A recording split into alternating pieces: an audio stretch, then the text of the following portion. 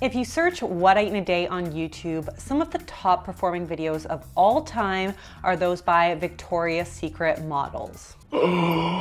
Shocker, I know. These angels are considered some of the world's most beautiful women of all time, who manage to maintain a flat stomach, long lean legs, and those perky, voluptuous breasts. Let's be real, most of us cannot relate, especially those of us who pumped and breastfed two little hungry gremlins for 2 years of our lives. So today I aim to do the seemingly impossible. Follow the diet of a supermodel, but like make it relatable. Witchcraft? Maybe. Hey everyone, I'm Abbey Sharp. Welcome to Abby's Kitchen.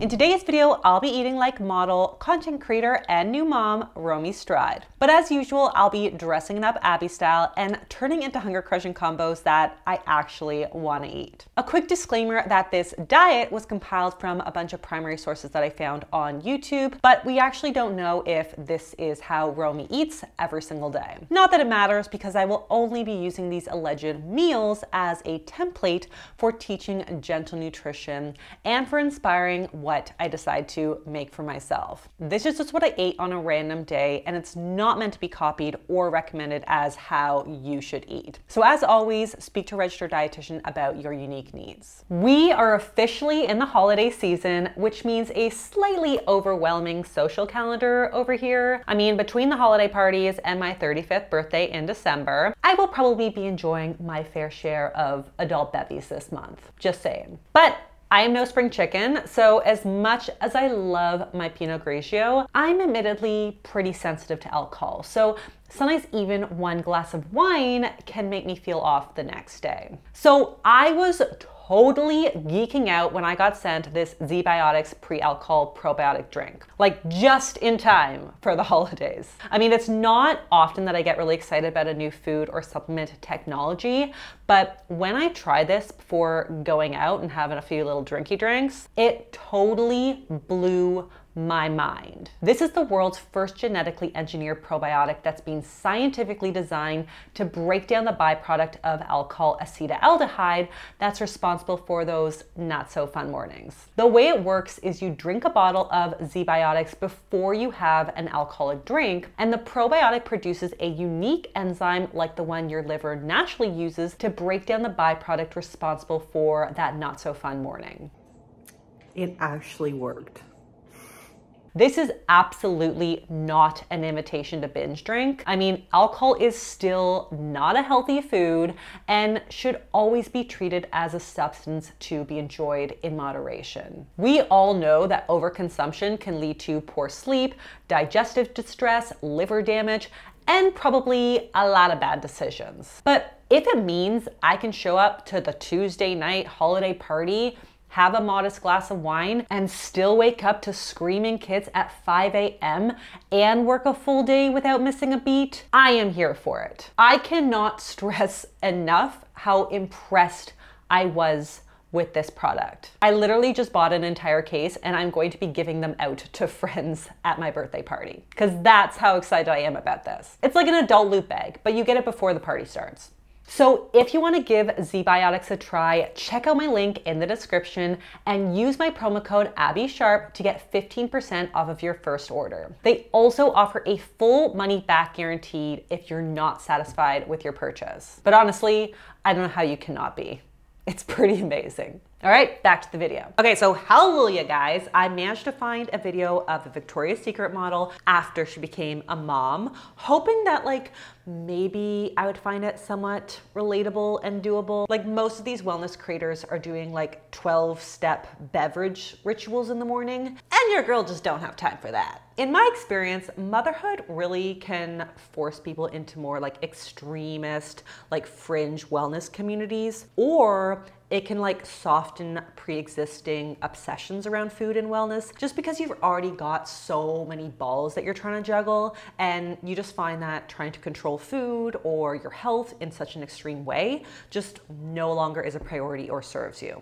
I definitely fall into the latter group, and I'm really hoping that Romee does too. Because yeah, even if we would love to, I would say most moms don't have time to put together a perfectly styled smoothie bowl every morning. So let's get into it. Romee, what's for breakfast? Before my workout, I'll just have a coffee. Usually I was the one to have breakfast first thing in the morning. Then since I do only like a 30-minute workout where I'm not doing a lot of cardio, but just like simple exercises, I think I'll be fine with a coffee and making my brekkie after. This is great. I love this because this is pretty much what I've been doing most days of the week, just because it's what's convenient to me and it fits into my family schedule. But this is usually around the time when all the holistic nutritionists just like come out of the woodwork and say, oh, no. You can never drink coffee on an empty stomach first thing in the morning. Abby, can you explain? So a lot of influencers insist that you shouldn't drink coffee on an empty stomach in the morning because it allegedly raises your cortisol at a point in the day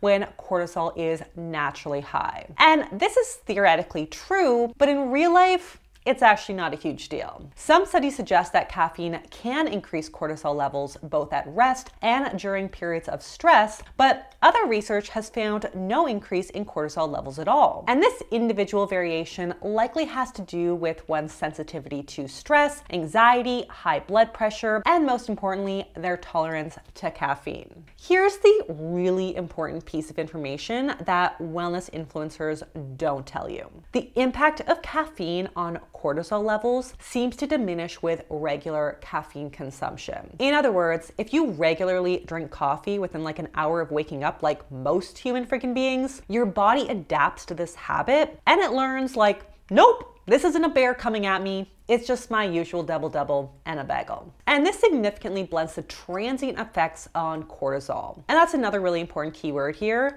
transient. Like cortisol levels are constantly changing throughout the day, so it's natural to see them ebb and flow. Now, I appreciate that if you have like a million things working against you and your anxiety disorder, then it's absolutely worth taking all of these little tiny steps to maybe reduce stress and abnormal cortisol levels in the day. But for most people, the minute transient effect of a daily cup of coffee on cortisol levels are unlikely to cause long-term harm. As for the empty stomach concern, I would say it theoretically makes sense to have some food with your coffee if you experience ill effects, though we really don't have any actual evidence that it would make a big difference. So as always, experiment to see what feels best to you. Yeah, I have literally noticed no difference whatsoever in my stress levels because I actually did a period where I removed caffeine from my diet just to see if it was going to improve my sleep and my anxiety. It did not help. I do have a sensitive tummy, so I do find that having like drip black coffee or just having like a splash of milk in it first thing in the morning with no food, that can sometimes upset my stomach a little bit. But that's why I pretty much always have like a latte, which has some milk in it. So we've got some carbohydrates, some fats, some protein. It's basically like a mini snack. And that really seems to be what feels best to me. So that's what I'm gonna do. It's coffee, I swear. All right, coffee down. I'm gonna go get ready for a workout.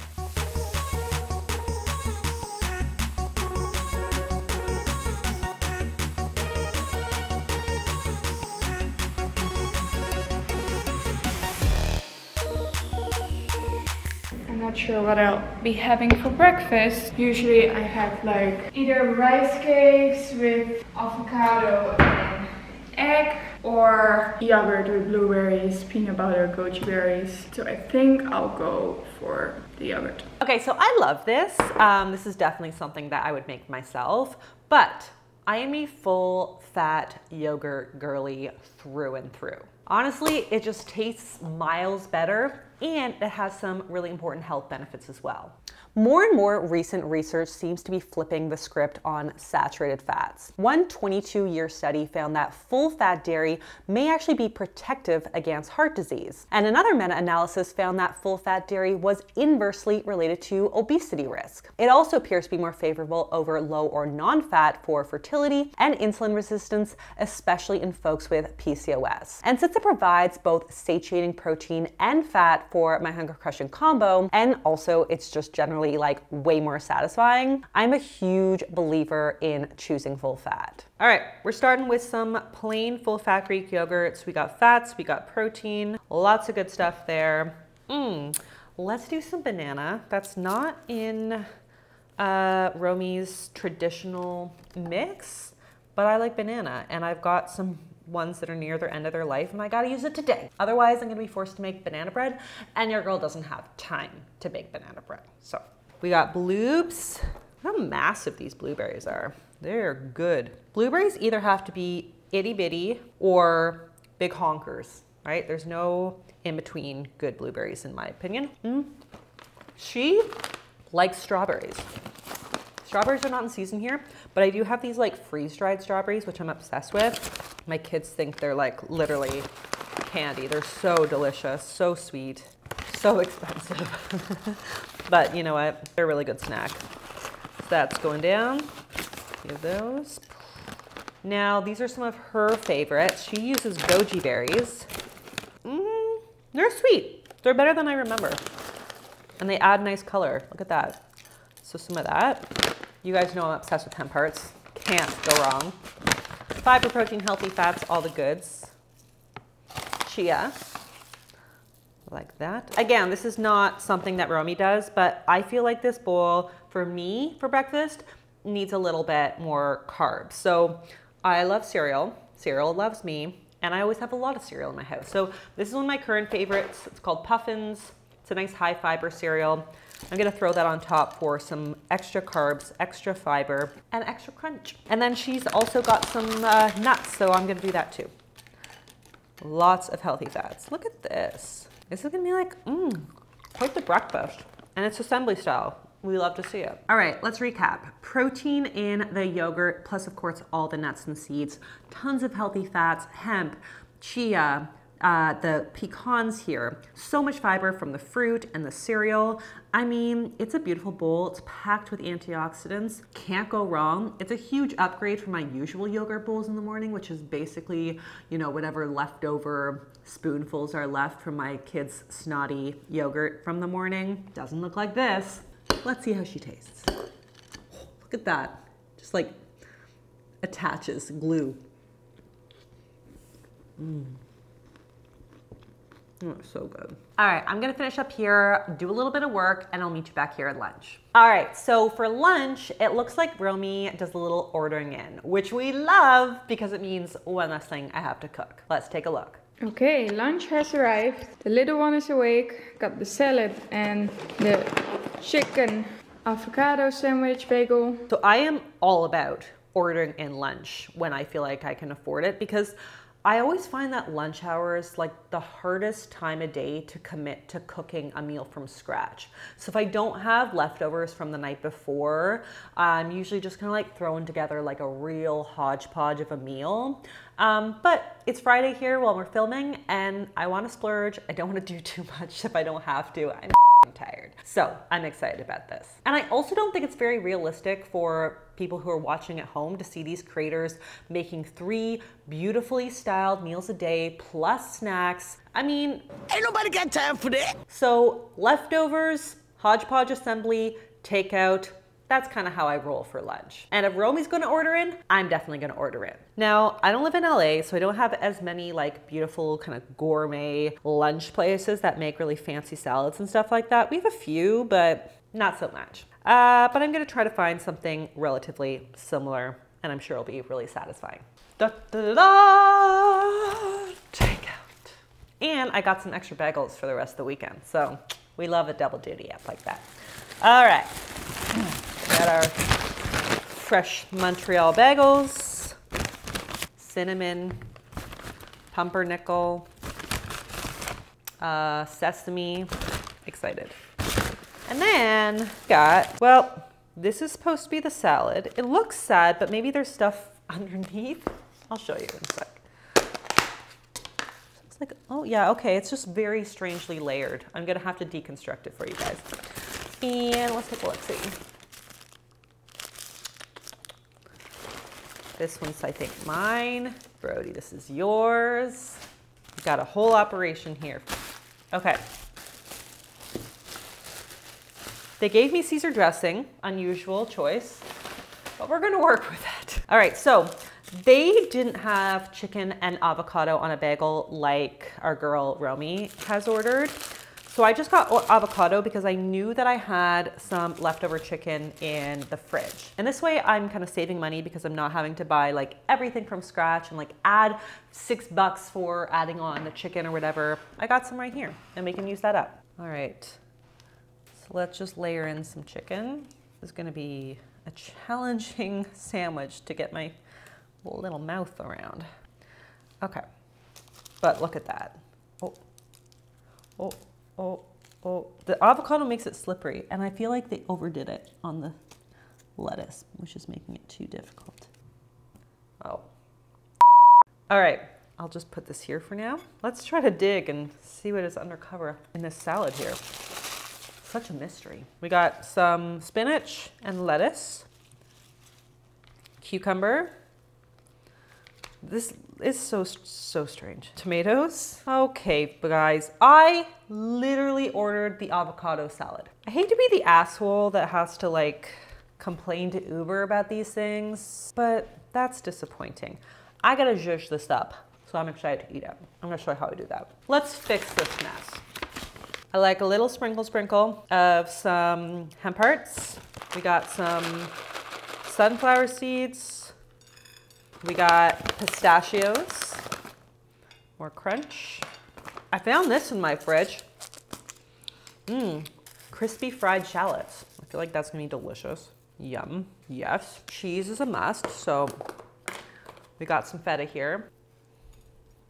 Gonna make up for the lost avocado that I paid for and did not get. You know what? Everyone makes mistakes, and I'm sure it was an honest mistake, so. Service staff, I know, work super hard and they're overworked. Okay, I don't know if it's overkill on the bagel, but I'm going for it. We're going all in. I've got some bagel seasoning. Why not? I've got a little bit of some, ooh, that was aggressive. 2 shots of vodka. White balsamic vinaigrette. See how she goes. This looks good. I wanna try this now. Look at this beautiful salad. We fixed it, guys. Yay! All right, cheers. Ooh, you got the Montreal smoked meat? Damn! I wish supermodels liked smoked meat. They are missing out, because that is always a good choice. But avocado always slaps. Oh, it's gonna be a tough one to get in the old mouth. That's a new technique, the dive. Not this way, like a hot dog. It's good though. All right, just picked up the kids from school. They are getting hungry, so let's see what we're having for dinner. Okay, so I've watched a lot of Romee's vlogs, and she's a big fan of like the Buddha bowl style meals. And she also loves a lot of ingredients that are rich in healthy fats, like salmon, avocado, and nuts. And I do tend to eat a lot of fats, like a lot of avocado and a lot of salmon, because it keeps me full. And I just love the taste of it. We love to see that. I mean, fat is such an important part of the hunger crushing combo. Abby, tell us more. And I think a lot of folks who grew up in diet culture still are a bit anxious about fats because fat contains more calories than carbs and protein. But fats are inherently satiating and have been shown to help regulate appetite through a number of important mechanisms. For example, fats can slow gastric emptying, which can also benefit our blood sugar levels while regulating the hormones responsible for our appetite. Research also suggests that combining fat with fiber has an even greater synergistic effect on satiety, which is why foods like avocados, for example, or even like a Buddha bowl with veggies and fats can be so inherently filling. Okay, so in this one video I watched of hers, she made this beautiful looking bowl that had rice, salmon, avocado, spinach, Brussels sprouts, pretty much all of my favorite ingredients. So I'm gonna try to replicate that. All right, so let's assemble this bowl. We got some spinach. It's gonna go down first, just like that. I got some rice that I cooked, and I actually cooked this in bone broth just to bump up the protein even more, and also it adds like a lot of really good flavor. Let's go grab our salmon. All right, this is a generous piece of salmon. I feel like I'll save this little tiny piece for my kiddos. There we go. Beaut. some roasted Brussels. Avocado, of course. This one might be overripe. We're gonna have to see when we get in there. Yeah, she's not feeling so hot. Oh no. Wow. Wow. Okay, I gotta back up. Some chunks. Avocado. You're so creamy and good. A little more. Oh. Yikes. Are you gonna start a counter of all my mess making? Okay. All right, let's just clean this up for a minute. My mother taught me to always clean as you go, which I try to do. Mama, hope I made you proud. Okay, we need nuts in this situation. Now you want to get nuts? Come on, let's get nuts. Some pistachios are gonna be a beautiful option. Gonna add some gorgeous color and a really nice crunch. And I just feel like any of these like rice bowls need some kind of sauce. Like almost like a dressing meets something a little like creamy. So I'm gonna show you what I'm gonna make. A little tahini, a little bit of greedy mustard. I got some lemon here. Fish out a seed. And some leaves while we're at it. Nice. Maple syrup. Balance that out. A little olive oil. Just to thin it out. Looks good. Oh, salt and pepper, always essential.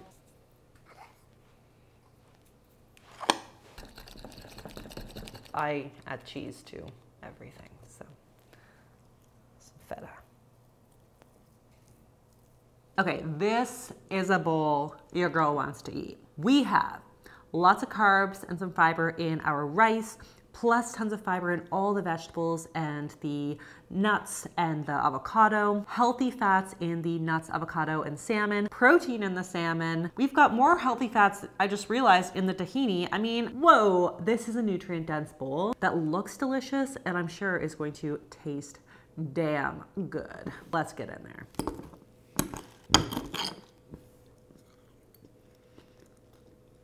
Yep, she good. The tahini makes it. Romee, take note. Okay, so I went through like all the recent vlog footage that I saw from Romee and I didn't see any kind of evidence of like a bedtime snack or dessert. I always have some kind of bedtime snack and or dessert. Sometimes those things are like the same thing, but I know she's into snacking on nuts. Nuts! So I thought we would put together like a really great sleep supporting nut trail mix. Let me show you my fave. All right, this couldn't be simpler. That was awkward as Don't know why I ate, okay. Anyways, we got popcorn, pre-popped popcorn, because again, I'm busy and I don't wanna always have to pop it myself. So I just buy it in the bag, kill me. I've got some more of my pistachios because I guess that's the nut of the day here and I'm feeling it. Pistachios are delicious with popcorn. And these ones are actually crazy good. They're the sea salt vinegar one. That with popcorn, slaps. All right, and then my newfound favorite bedtime snack, tart cherries. I'm gonna throw those in there too. I don't know how it's gonna work with the salt and vinegar, but I am ready to take the risk. I guess let's get all these in.